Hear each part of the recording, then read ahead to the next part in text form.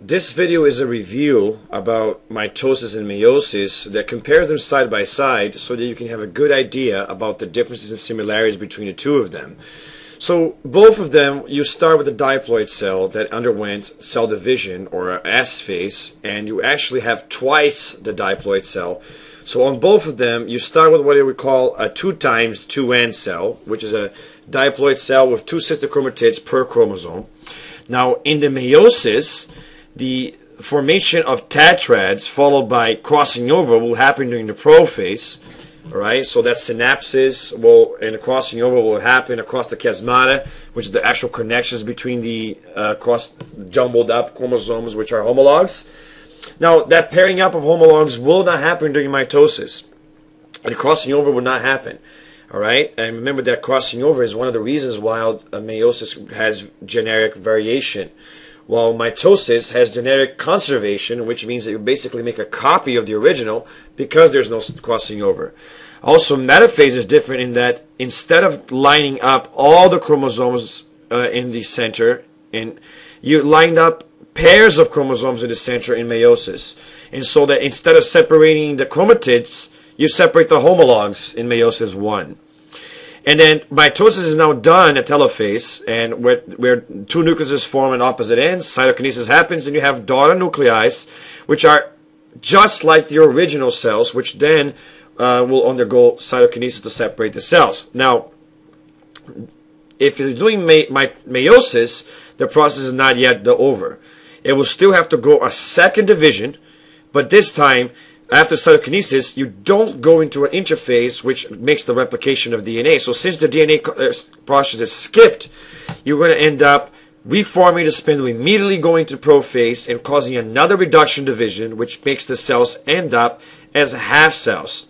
And remember that during metaphase 2, all the chromosomes line up in the equator, just kind of like they do during the anaphase of the mitosis.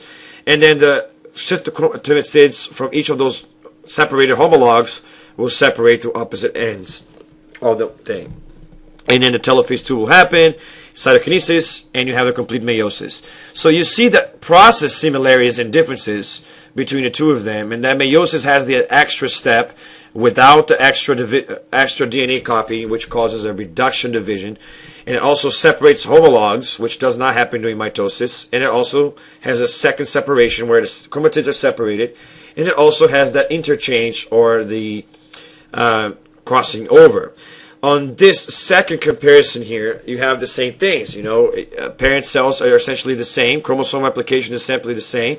But prophase has crossing over and tetrad formation. Metaphase is different because you're going to separate homologs, not chromatids. You immediately make identical copies in mitosis, but because of the second division and the separation of the chromatids and homologs, you actually make daughter cells, which are half cells. But because of crossing over, not only are these half cells different from the original cells, they're also recombined, or different versions of the original chromosomes are actually present. It's not just half the chromosomes, but altered versions of the half chromosomes, because the chromosomes split pieces and switch them, right?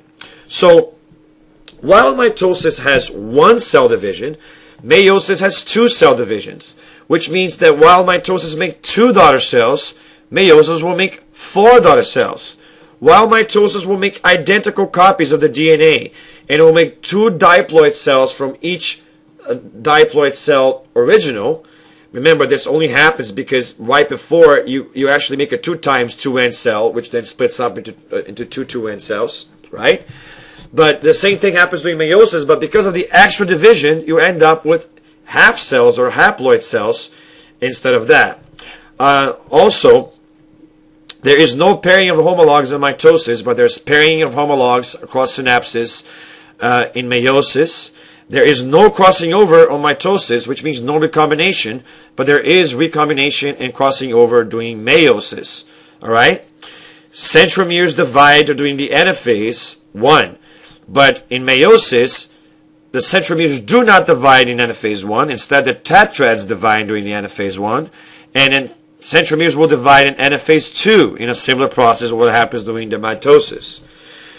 This is a conservative process of mitosis because it makes identical copies to the original. So this will be used for purposes such as growth and asexual reproduction of eukaryotic organisms, and also repair of tissue. While meiosis will be, the purpose is the creation of sexual cells.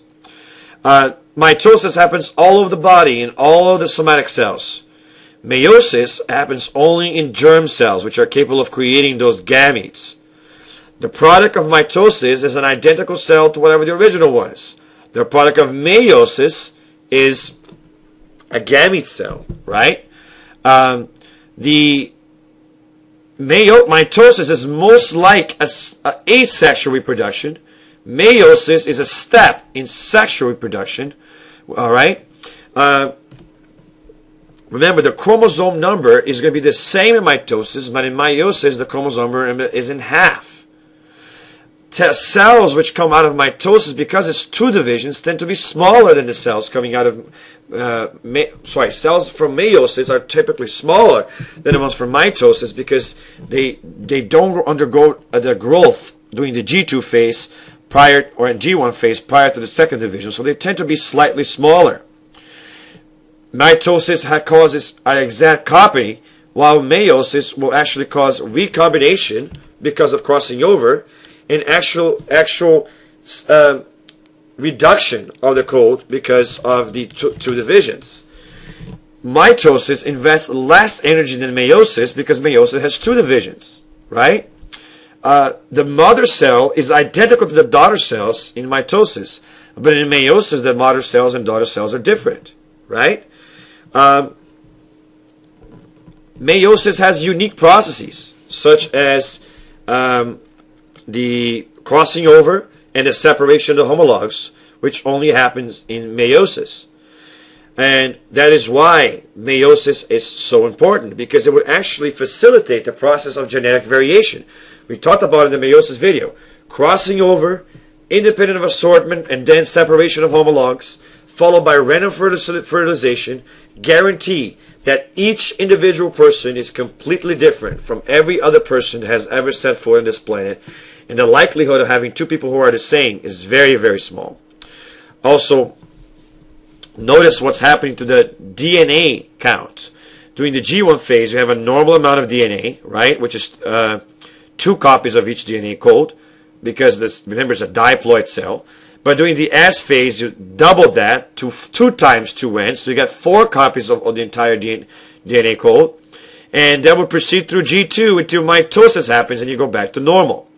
So that's how the DNA copy looks as you're looking at the mitosis. But in meiosis, the same thing will happen, but since there's 2 divisions, you end up with half the DNA or a haploid cell. So this overview talked about this basic differences between mitosis and meiosis, and hopefully you can go from here and understand the difference between these 2 processes.